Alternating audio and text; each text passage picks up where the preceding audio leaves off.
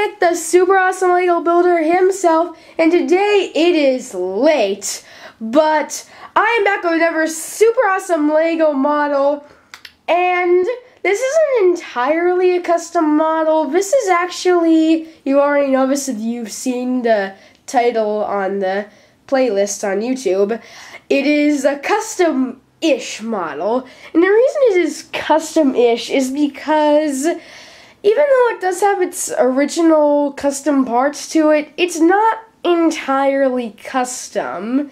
It's actually comprised of a few different sets. The model is a combination of the heavy haul train, the high-speed passenger train, and that last car there is a car from the heavy haul train that I customized, and it does have a little custom station bit. Now, this review is going to be a little bit different because, as I said, it's not really a full review. It's going to be sort of like a semi-review.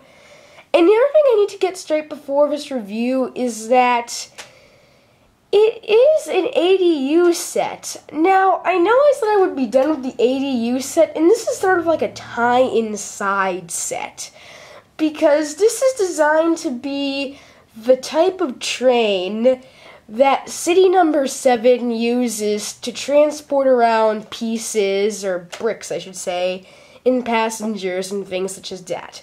So, because this is mainly just sets off the shelf, well, sets from the shelf that are just being repurposed, I'm not really going to go over the minifigures. I'm just going to take it by explaining the carts one at a time, or cars. So this is just the first car, and this is the engine itself. Now, there are no changes made to this whatsoever. You pretty much know if you have the heavy haul train set, you know exactly what this is. No surprises.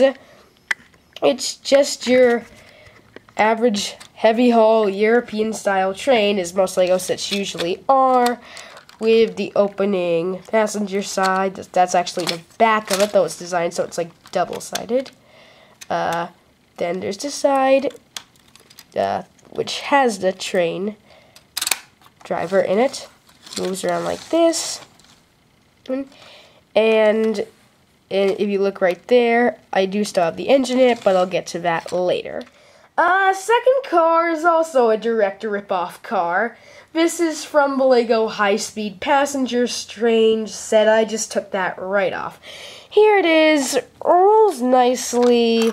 It's got these bottom wheels. Pretty solid. I do like both those sets that it came from. Not much different here. Oof, that's not really where it's supposed to be going. Take the top off. That's the exact same interior. There are no changes. You can see that I actually shoved the guy's bike back there. And literally the only change to the minifigures in any of this is that I made this guy the ADU sniper before he became the ADU sniper. Literally after he realized that the Metro Police weren't being helpful like he thought they were, he just came back and he just resigned and went to City Number 7, and now he is just chilling right here. He's about to get off his train. Oh, and the other girl in there, or lady, she's just a character who came standard. Like I said, nothing much original. Third car is this mini helicopter. Well, helicopter carrying car.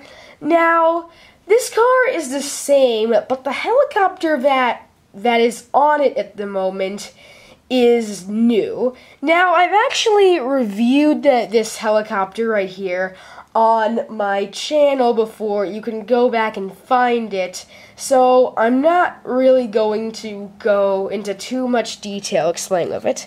If you have watched this video, the reason it looks slightly different is because it's actually supposed to be in a folded up state. Its machine gun is right here. Its wings are back here on its pontoons. The car itself is mainly just the same.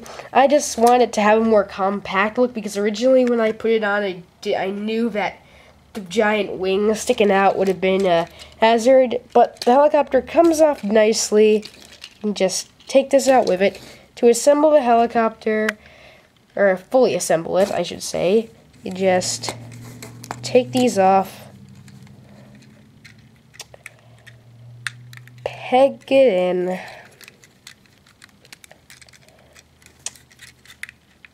clip the weapon on down here, and there you go. And now the fourth and final train car is the only truly custom one. It's built on the car from the original set, but I've changed it up a bit. It's now black, and basically this is designed to be just a flat car with some sides on it, like a gondola car, I guess. But is that no? That's all. Yeah, the gondola car. And basically what these are used for is transporting stuff like used bricks that have been mined. Well, I guess like not really mined, but just, I don't know what you would put it, like they've been collected by people because in a dystopian future where the aliens are in control of everything along with the Metro Police who aren't really any better, they're basically one of the ways to make money and profit is to sell off the used pieces to the Metro Police and other people who then repurpose it and used it to build their vehicles and weaponry. So logically, this is the type of train car that they would use to carry that stuff into the various locations where they would be collected. And all in all, I'm happy with it. Got the wheels down here. These I kept from the original one, and it's pretty solid. Little supported edges. These are like just supported by 8 studs on each. I just clipped them on, and all in all, I think it looks really nice. Here is the same car again, filled up with pieces that are going to be salvaged and sold, just to for another perception. And now there is actually one other 100% custom part of the set, and that is this small little City 17. Oh, not 17. That's Half-Life. Yes, remember, this is very Half-Life inspired. I get confused. City 7 train platform. Now this was something I came up with kind of late, and I'm not super happy with it. I don't hate it. I think it's okay. And I didn't have much time to work it out, and I honestly imagine that the platforms are a little bit bigger, and not like that, but honestly I think in Lego scale it works good. And you can see up there, you have the security camera just on a signpost. There's a little balcony there.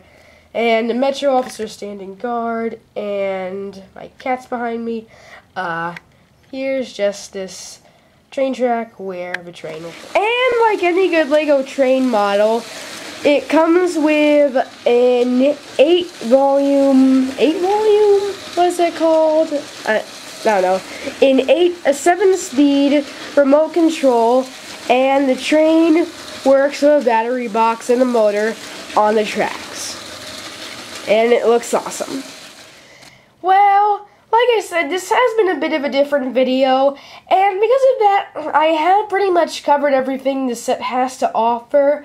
This is going to be, I think, the quote-unquote end of this quote-unquote season of LEGO reviews, because after this I need some time to come up with some new set ideas and build some more, because for the next few videos I'm gonna be doing drawing tutorials again, but don't worry, I will be back at LEGO models soon after. So as always, thank you very much for watching. Leave a like. If you're new to the channel, subscribe. And you can follow me on Twitter. My description is in the below. Well, my handle's in the description below. And I will see you all in the next video. Goodbye!